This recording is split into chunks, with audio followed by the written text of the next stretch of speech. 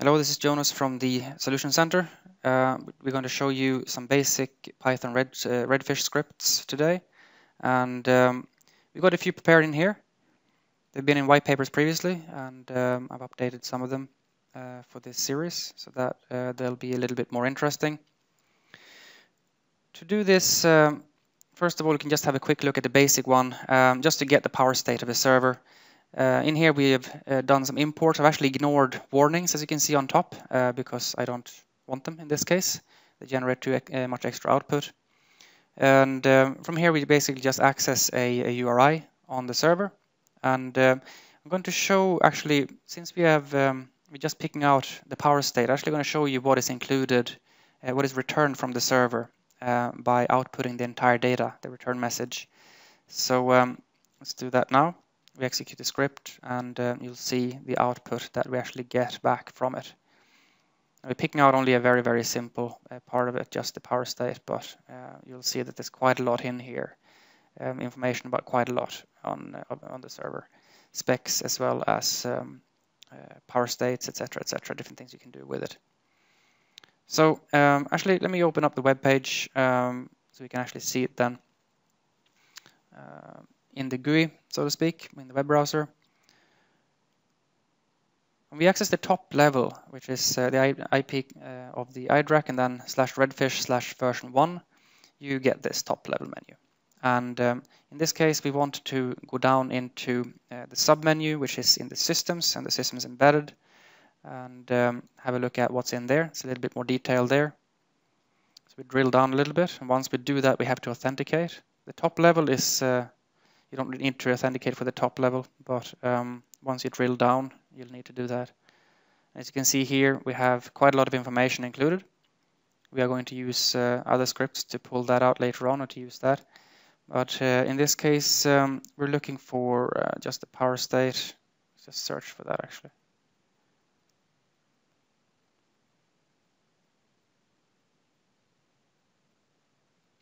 All right, and there you go. So power state is currently on, and that's the only one we're going to pull out.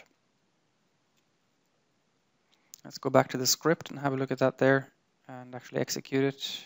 We can actually go back then and take away the comment out section that I had, and then remove the last data print and kick that off. And there you go. Power state is on. So now let's just have a look at a different example. We'll just pull out the event log from a server, which is also very easy. It's just a matter of the URI that you access in order to get the information you want. And since you can browse through it in your web browser, it's quite easy to find out what sections are in there and what you need to pull out.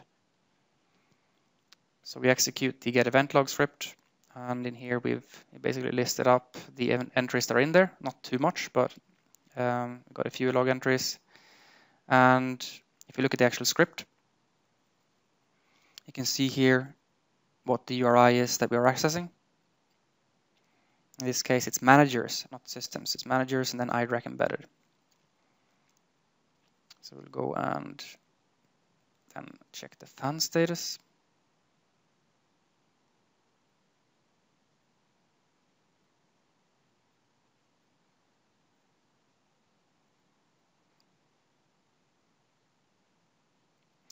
So in this case, we do a little bit more detail. We actually go in and first of all, we pull in the information about cooled by, which lists up all the different fans in the system. And once we have that, we're going to query them one by one. So we actually do multiple queries in here to get all the information out. So if you look at it here, you can see the cooled by section.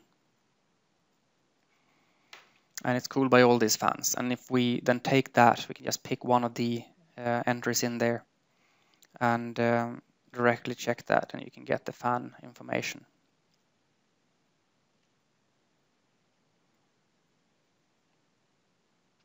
This is what's so nice with a web API. You just browse through it. So now we query the first fan in the system. You can see in here how fast it's spinning. And what we're going to do is then we're going to start querying each of the fans and get the information for all of them.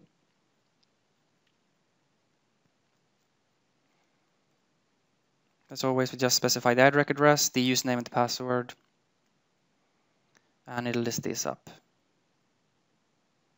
I sped this up a little bit so we don't have to wait for it. Since it does multiple queries, it takes a little bit longer time.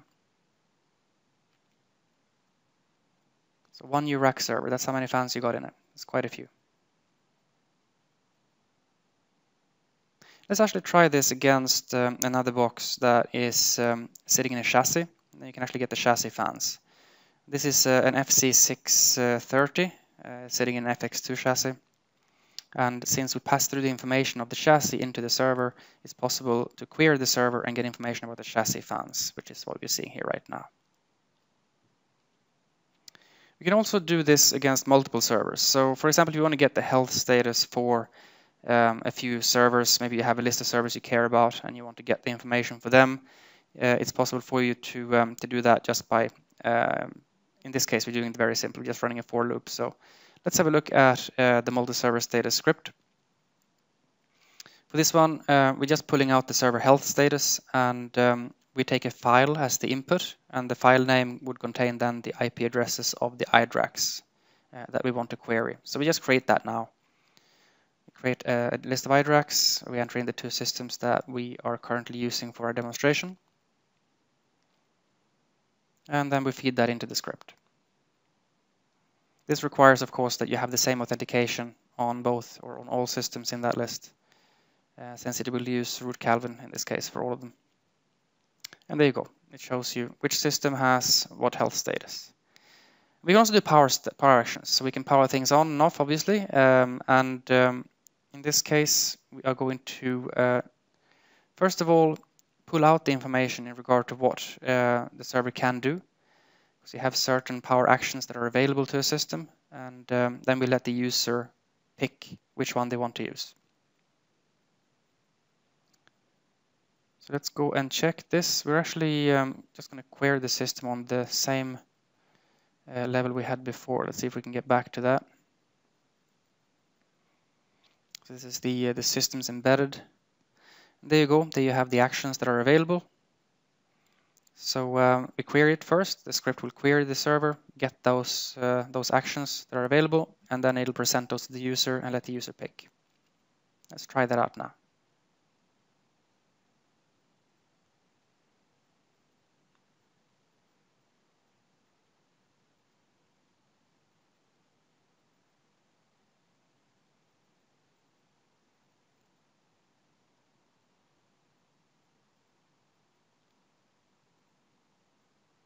There you got the list. So we can power this off, for example. Just do a force off, and there you go.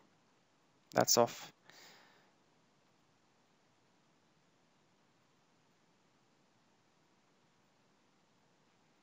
We can also set the server to boot from a particular boot target, for example, Pixie, or boot from the SD card, or boot from whatever. And the same thing for the boot is well, basically what we just had for the power options.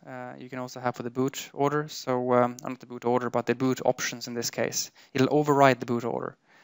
So it will we'll ask the server what options it has for booting, and let the user pick from those. And the list is right here, right? So we've got a few options, and see if we can pull them out and change it. Right now it's set to none. It's not set to boot to anything, so it'll just boot straight off according to the preset boot order. And with this, we can override that. It's very useful if you want to install a server, or if you want to troubleshoot it, or you want to do something else with it. So it could be quite handy.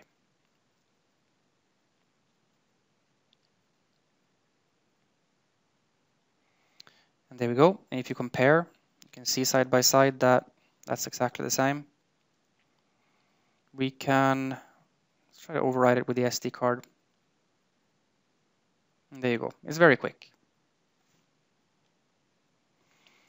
Right now it's none, and if we update or refresh the page, that has now changed, as expected. These are just a few examples on how you can play with Redfish to make your servers a lot more easier to manage. So good luck with it, and have have fun.